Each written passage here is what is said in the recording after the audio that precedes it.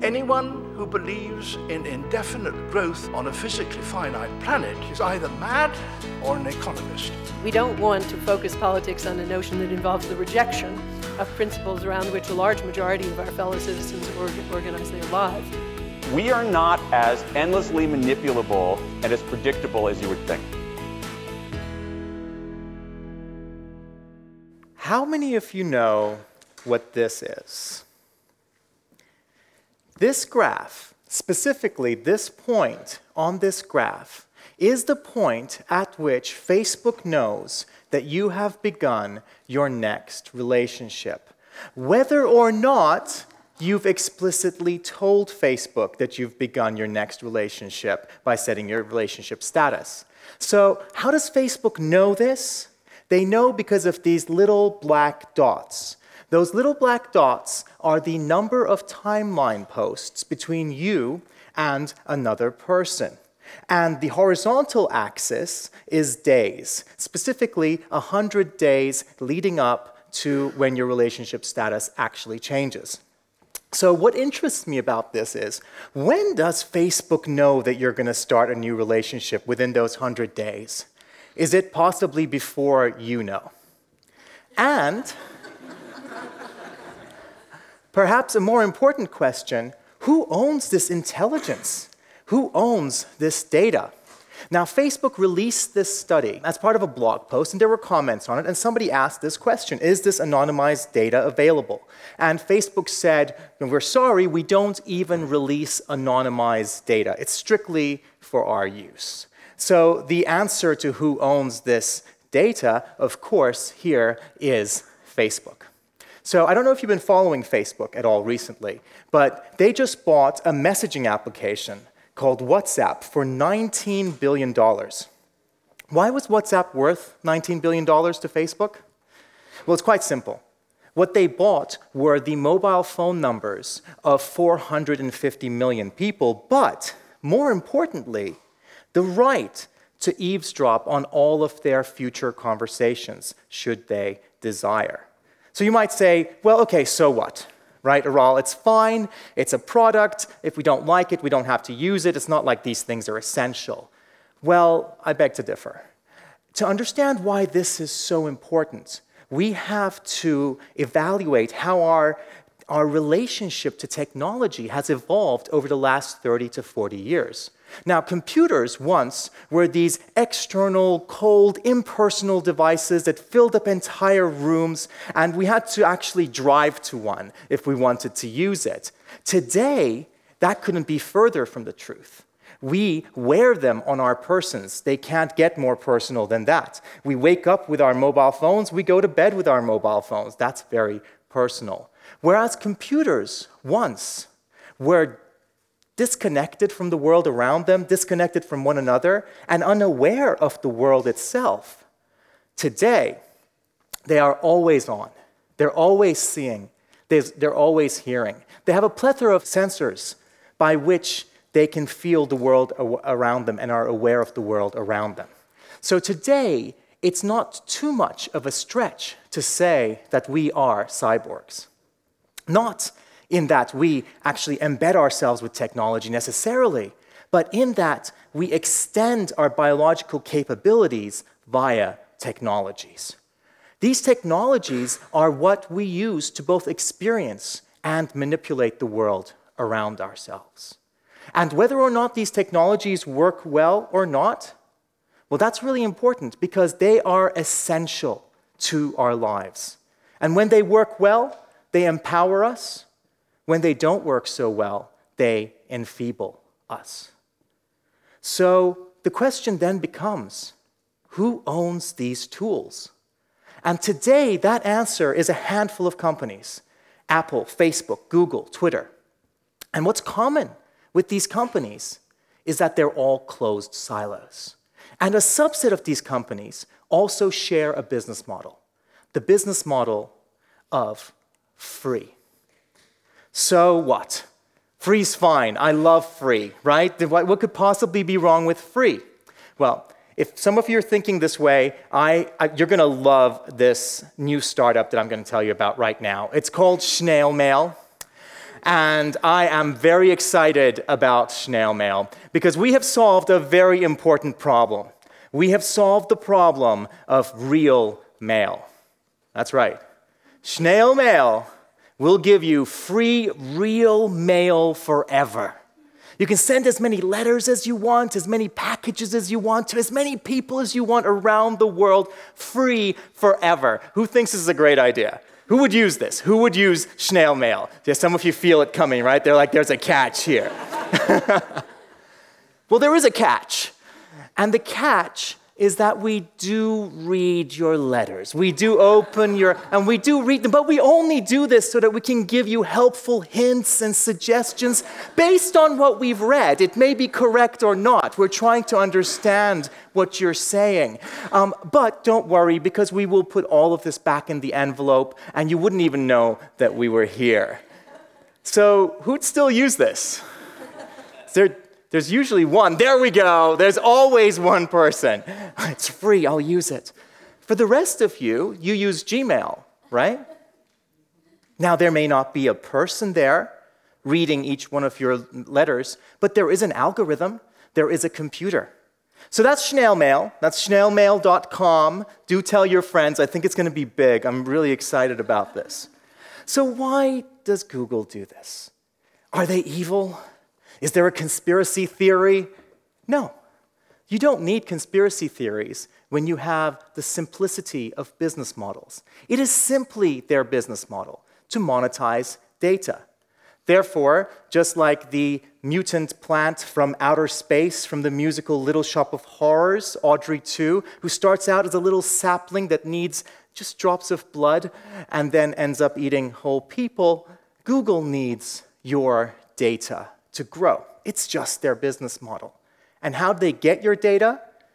Via a variety of ways.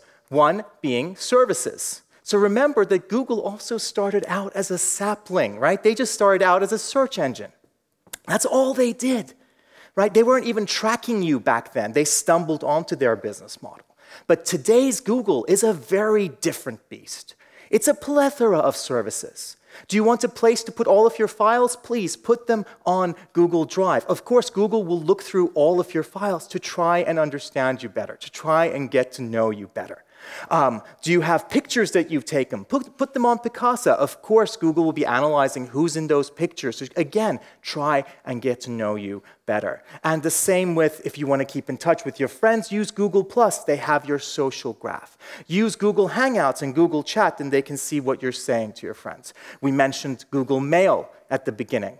Now, with Google Mail, some of you might also say, well, you know, Aral, it's our decision, right? You know, I'm not hurting anyone else here. I can choose to accept the terms of this relationship that Google presents for me and use it. But it's not exactly that. Because take Google Mail, right? You might say, I'm okay with Google knowing the contents of the letters that I write, right? The emails that I write. What about the people who email you? Now, if you're using a custom domain, they may not even know that Google is going to be reading what they've written. They've never given consent for that. So in that way, it's a lot like smoking and secondhand cigarette smoke. It also affects other people. So how else do they get data? Well, they have games. reCAPTCHA. Who's used a reCAPTCHA on a forum, on an online forum here? Yeah, some of you? Okay, awesome. And it's great, right? It's very useful. It protects the form, but there are 2 words, and they're very open about it. They say, you know, help us to read the books that we've digitized by telling us what this second word that we don't know is, and we know the first word so that we can prove that you're human and we can protect this form that way. That's nice. Sometimes they have actual games. Ingress is a free game from Google that you can download and you can play. And the way you play it is you run around town and try to find monuments and then hack into them with this game. And what you're really doing, though, as you're playing this fun free game, is you're giving Google very hard to come by data on pedestrian walking patterns. So when I think of this, I think of rats in a maze, as we would in a laboratory. Let's just put them out there, see what they do, and study them, right? But okay, so maybe Google's services are not for you, and you can say, I'm not going to use this. And for a company that needs your data, they've lost, right, at that point, so they can't let it stop there. What's the next step? We can give you devices. We can give you beautiful, beautiful devices like these Nexus phones. Have you seen them? They're a really great experience. They really are. Google understands user experience now. And they're half the price of an iPhone. How amazing is that? I mean, does Google have twice the economies of scale of Apple? You know, Tim Cook is meant to be a supply chain guy. Is he asleep at the helm? No. These are subsidized devices. What these are beautiful, gorgeous experiences, beautiful, gorgeous data entry devices that Google says, here, take these and give us your data, right? The same with their tablets, the same with their Chromebooks. What they've done here is they've made your sign-in to your device your Google username and password. So at that point, it doesn't matter what service you use, they will still get some data, and that's how they make money, so it makes perfect sense. And they're not, again, doing this because there's some conspiracy, but it is the goal of experience design, as I see it, to create the experience machine. Now, this is a theoretical device that I've come up with to explain where we want to be ideally. The experience machine is a machine that knows everything about the world, it knows everything about you, and it can read your mind. If we could get to this point, we could all go home as designers, right? So everything about you, we know how Google tries to get that information via its services, devices. Read your mind, that is what the ultimate aim is as designers. We want to know what you want to do before you want to know it. In fact, Amit Singhal, who is head of search at Google, said, I want my search engine to be the expert who knows me the best. It needs to know you so well that sometimes you don't need to ask it the next question. Right? This is the goal that we have. And to know everything about the world. Right? So what is there? There's Google Earth. Right? Google Earth is great satellite imagery. There's Google Maps. That's really awesome. Google Street View, right? It's not always up to date, as I found last night, but really great. And the Street View cars, who's seen the Street View car going through? So that's Google trying to get more information about the Earth. And there's some places that the Street View car can't go, so there's the Street View trike. And there are places where the Street View trike can't go, but Google needs data. So there is the Street View snowmobile. But there are internal spaces. So there is the Street View trolley for museums, etc. And finally, if they can't get there with a trolley, there is a Street View backpack. So the one place, though, that they can't go is your home, right? Or your workplace. Even if they have one of these backpacks on with this strange thing protruding from it, or quite possibly because of that, you probably won't let them into your home. So that's why they need you, right? How many of you have heard of Google's latest project, Project Tango? Project Tango is a new phone. And what Project Tango does is it has depth sensors and motion tracking camera, and it maps the interior spaces around you as you're walking around with this phone so that Google can actually see inside the interior spaces that you're walking in and recognize objects in it, etc. So basically, again, because they can't get into your home and into your businesses, it's so much easier for you to with their fancy toy, right? Why? Again, not a huge conspiracy. They just need as much data as they can get. That's how they make money. It's very, very, very simple. So they have services, and they have devices, right? So what is the next step, though? Because you can say, well, my gosh, all right, Aral, I'm not going to use their devices. And then they've lost. What's the third step? What is the end game if your business model is monetizing data? The end game is connectivity. So if they can make your sign-in to the internet your Google sign-in, then no matter what device you use, they can get valuable data, right? They're not cut off entirely. And that's exactly what they're trying to do with Google Fiber, currently in Kansas in the US. But what about the next 5 billion? We keep hearing about the next 5 billion, and these poor, poor souls apparently just really need to get on the internet. This is the only problem they have, and these Silicon Valley companies are just trying so hard to be the ones that get them connected to the internet and really save them. What about them? Well, for them, Google has Google Loon. They're going to give them internet access with balloons. So in the future, there might actually be a whole nation whose notion of the internet is something you sign into with your Google username and password. And of course, Facebook's trying to do the same thing with internet.org. So just like Audrey 2 from the Little Shop of Horrors, who needs blood to grow. These free services need your data to grow. They are not necessarily evil, or there is no conspiracy theory, but they spy on you because it is their business model to spy on you, right? The business model of free is the business model of corporate surveillance. So you might have heard the saying, if you're not paying for it, you're not the customer, you're the product being sold. Well, in this case, I prefer you are the quarry being mined. You are the livestock being farmed. And really, it's not even about your data. Your data is just raw materials. That's what's being mined. It's raw materials for something that's way more valuable, for your profile, for the virtual you, the digital self, the simulation of you, your sim that these companies create to understand more about you. Why? Because I can't take you and I can't put you in a lab and prod you. There are laws against that, to see how you react to things, to see what your fears are, your ambitions are, right? I can't do that right now because your corporeal self has rights. But if I can simulate you, if I can have enough information about you that I can build a simulation of you, I can put that simulation in a lab. And I can prod it, and I can psychoanalyze it, and I can study it all I want using whatever techniques I want, because your simulation has no rights under the law today. So that's one of the things that we need to change. This is not just a technical issue. This is also a matter of legislation. You might say, Aral, you know what? So what? I'm okay with all of this. And you know what? If I set my privacy settings on there to private, then they don't share anything. It's fine. I'm okay with it. Not really. Ever since 9/11, things have been different. After 9/11 in the United States, they formed the Information Awareness Office. This is the actual logo, right? And its goal was to achieve total information awareness. Now, if that's your goal, right, do not make this your logo. People get scared. You know, a pyramid with an all-seeing eye shooting lasers at the world. Don't do that. So people got scared, and they said, oh, sorry, no, we won't do that anymore. But of course, if you've been following the Snowden leaks from last year, they didn't stop this program. And if you've been following, you also know that the NSA really needs to hire a PowerPoint designer. Well,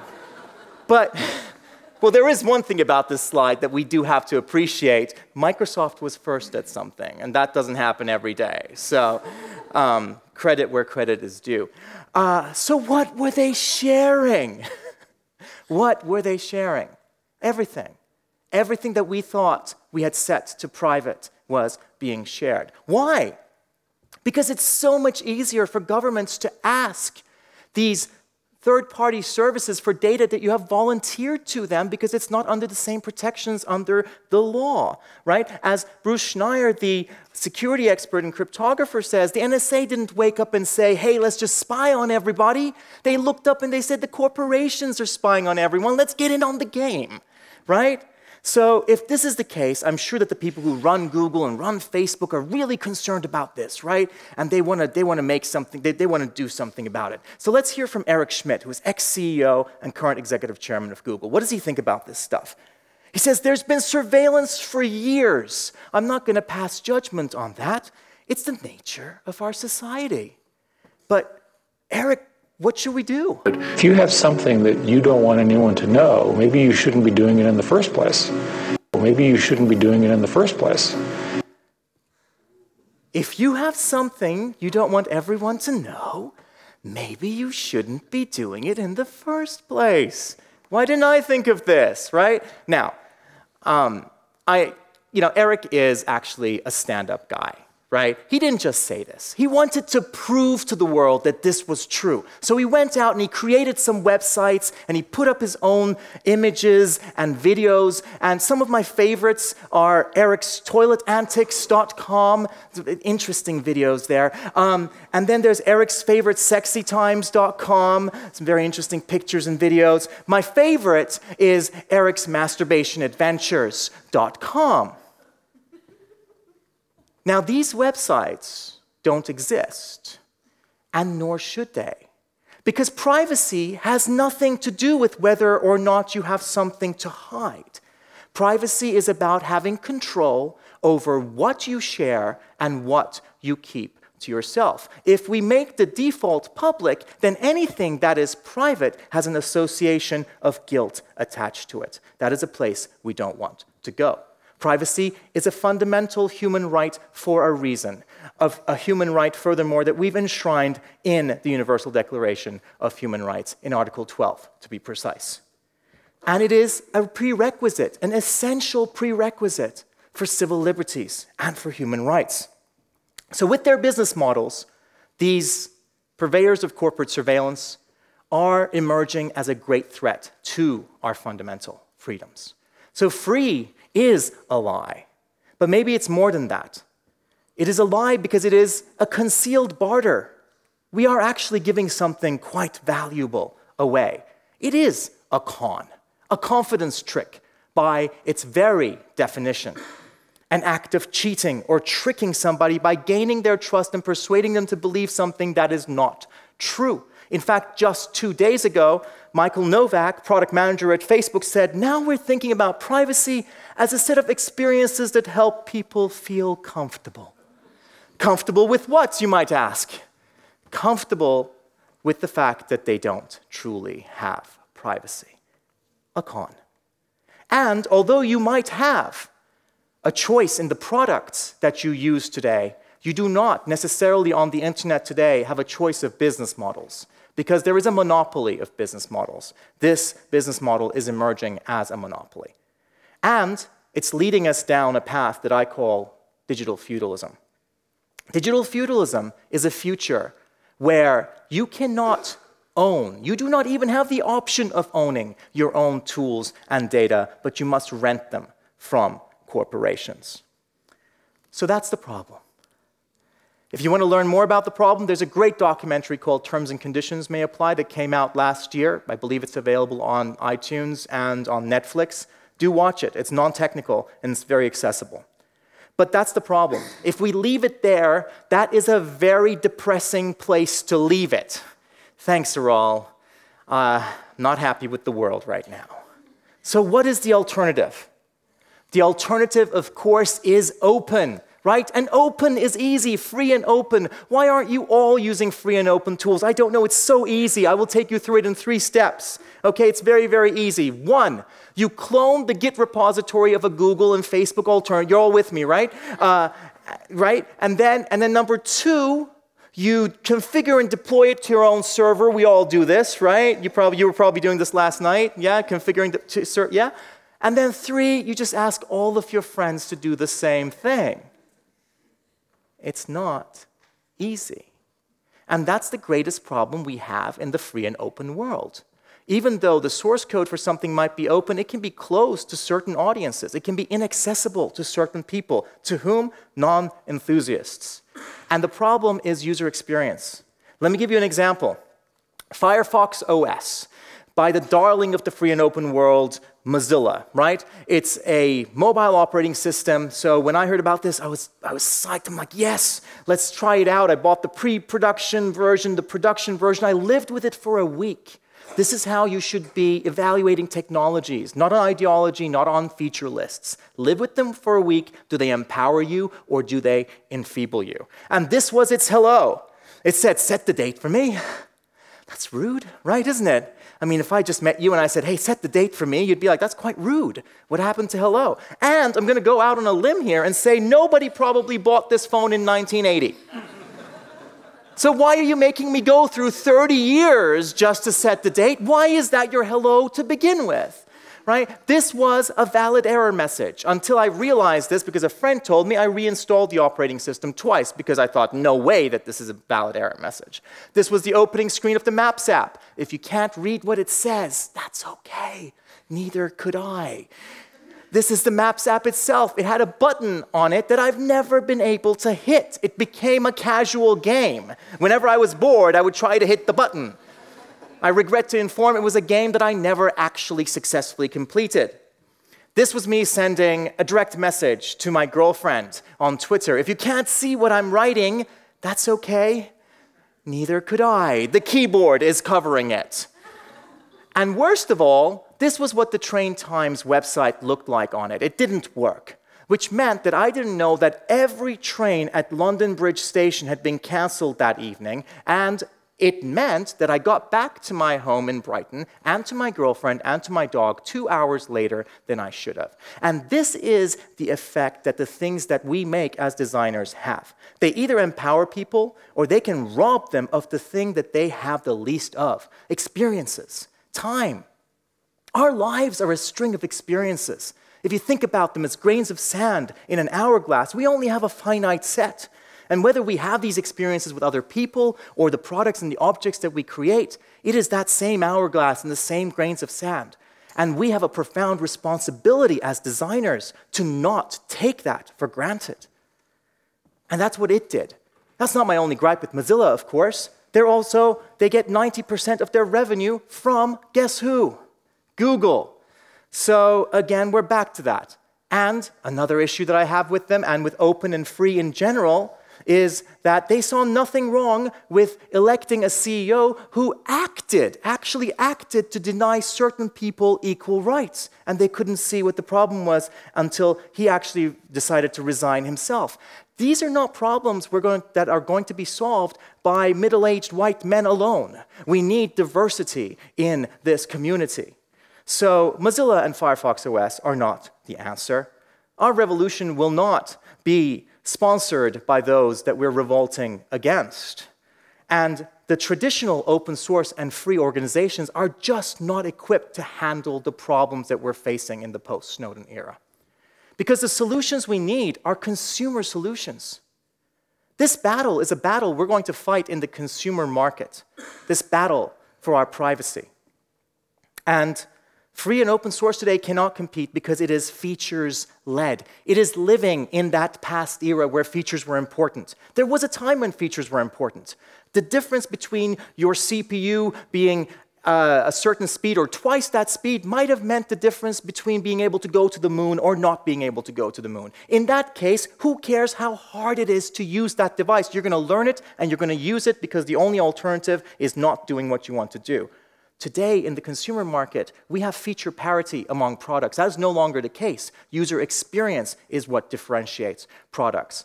So today, free and open source are a sandbox for enthusiasts. There's nothing wrong with that. It's great to play. It's great to experiment. But we can't harbor under this notion, this theory of trickle-down technology, as I call it, which is akin to trickle-down economics, which, for those of you who may not know, says that if we empower the hugely wealthy to become hugely wealthier, somehow some of that extra wealth will also trickle down to other people who need it. Now, this is big in the States, where if you look at the statistics, 1% of the population owns 40% of the wealth. So there are still a lot of people there who are waiting for things to trickle down. And we have the same assumptions in technology. Trickle-down technology says, well, if we have enthusiasts who are working to create tools for other enthusiasts, somehow these will also trickle down into being usable products for consumers. And it doesn't work. This is why we've given people personal computers for 30 years when apparently all they wanted were iPhones. And worse than that, we told them that they were too dumb to use them when we were too dumb to create simple enough solutions. It's about user experience. Who gets user experience today? Apple does, Google does when they're making their own products, forget about Android in general, right? And what's common between these two companies? Control. Control over all aspects of what they're doing, what's going into the product, hardware, software, services, soon connectivity. Because it is the combination of these components that is the experience. And although we may, as the makers, be able to split them up and dissect them and examine each individually, people do not when they're using it. They either have a great experience or they don't. They either love it or they don't. So the age of features is dead. We're living in the age of experiences. One of the companies that makes one of these remotes understands that. And you can see it. You can see it because the appearance of that remote is a symptom of this understanding. So we need to create a new category of technology, a new category of free and open technology. It needs to have experience-driven products. In order to create these, we need to create design-led organizations, because without these organizations, we cannot create these products. We must design the organization before we can design the product. Because design is not something that bubbles up. Design has to come from the top down, or else it doesn't work. Because design is about budgets, design is about development processes. Great design is not what great designers do. Great design is a symptom of a design-led organizational structure and development processes. So today, in the closed world, of course we have features-driven closed. The Nokias and the Microsofts of the world, mediocrity is the norm, but we also have experience-driven closed. In the open world, we only have features-driven open. We're missing a whole quadrant of technology, the quadrant of experience-driven open. So you might say, Aral, all right, so what? Why is this important? This quadrant of technology, whole quadrant that we're missing, is essential, a prerequisite to empowering people to own their own data and their own tools. If you look at a map of the internet today, it is dominated by the closed silos. And it might be a better state of affairs than the centralized world that we were living in previously to it, but it is still only decentralized. And decentralized doesn't necessarily mean what you might think it means. Decentralized doesn't mean that it doesn't have centers. It means it has numerous centers. What we need to do is to evolve the web to its next configuration, which is a distributed configuration. In a distributed configuration, all of the nodes can connect to each other. There are no centers. So what will those nodes be? Well, they might be personal clouds, but a personal cloud is, again, a solution for enthusiasts. No one's going to install a personal cloud server. No, these nodes have to be consumer devices, whether those are phones, whether those are tablets, or something else altogether. And of course, these devices will have operating systems, but working on just an operating system is, again, a toy for enthusiasts. What these consumer devices have to do is seamlessly include the cloud, the operating system, into a beautiful experience if we are to compete. This is what I call independent technology, or indie technology for short. Indie tech are beautifully designed, easy to use, free and open source consumer products that empower people to own their own tools and data. And today, for the first time here, I'm launching the draft of the Indie Tech Manifesto. You can find it right now at indietech.org.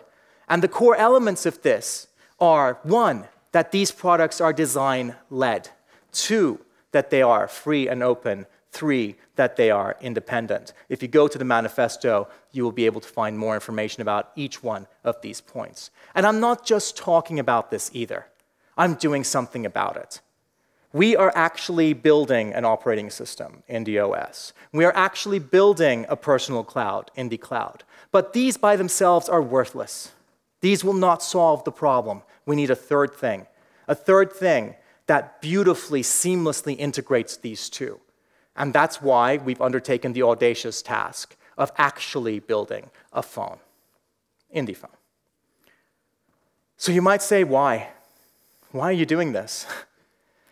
I'm not a masochist, that's for sure. I know how hard it is to make a phone. Why am I taking on some of the largest companies in the world? Why?